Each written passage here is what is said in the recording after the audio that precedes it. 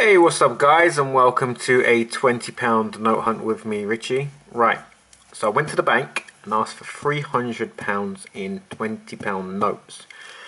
And it's been about, well, a while since the new £20 note came out. And all my bank had was the old ones. Yay!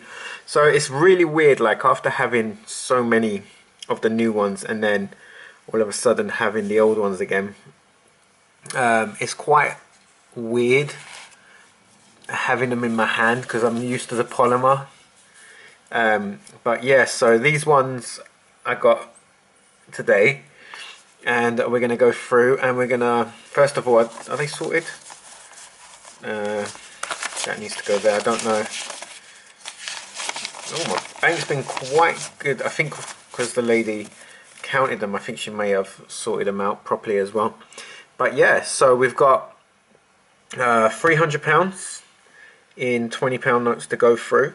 And what we're going to do, as always, we're going to start with the Queen side, flip them round, and we're going to have a look then at the Adam Smith side of the note, and then we will look at serial numbers as well, because even though these are the old ones, you never know what we could find when it comes to serial numbers and things like that. So again, if you guys see anything that you think I've missed or anything that could have been significant, leave it in the comment section. Let me know, let everyone else know who subscribes to this channel, who watches these videos, and we can all learn from each other.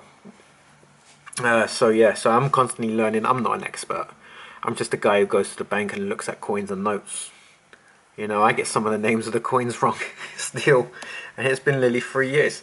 So let's bring the notes up close, and we're just going to have a look, see if there's anything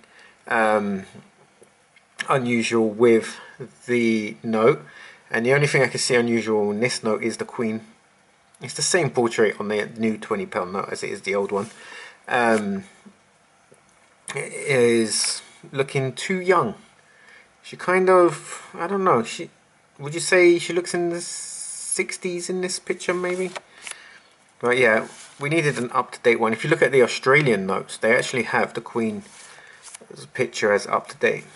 But maybe she told the Bank of England that she wants them to make her look younger. Maybe next time I'm in the Bank of England, I'll ask them, why is it the Queen looks so young on the notes? So this one looks kind of modern, like recent, because you can see the fade in this one, and then compared to that one. So this could have been a more recent printed note. Alright, so nothing of interest on this side. Let's have a look. Someone's written on that one. And that one.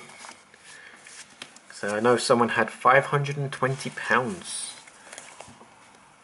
And this note must have been on the top. Alright, so we're going to switch it round to Adam Smith. And we're going to have a look and see if there's anything unusual with the portrait, the background picture, and obviously the what am I trying to find out? The serial number. So I'm just going to go through them all and have a look. Right, there's another one there with a bit of graffiti on. I've got HA. How long is it going to be until we start seeing H's? There's an E. I think all we've seen so far with the new polymer notes is probably up to D. Look, we got K there, and J, H. But yeah, there's nothing unusual. We've got 6996. If that was 99, that would have been pretty cool. Well, we got one here where, if you look at the numbers, the 29 looks, no, the 1, sorry, looks a little bit, I don't know, maybe I'm just imagining it. Got HH and BC. So yeah, so there was nothing really too crazy or anything in these, but it's nice. I don't know, this is one of the last probably old £20 note hunts we're going to be doing, so they're going to be winding down. And yeah, so it's going to be sad to see them go, but obviously we have to evolve and change, don't we? So guys, thank you very much for taking the time to watch this video. I do appreciate it, and I will see you guys in the next video. So take care, and I'll see you later. Goodbye.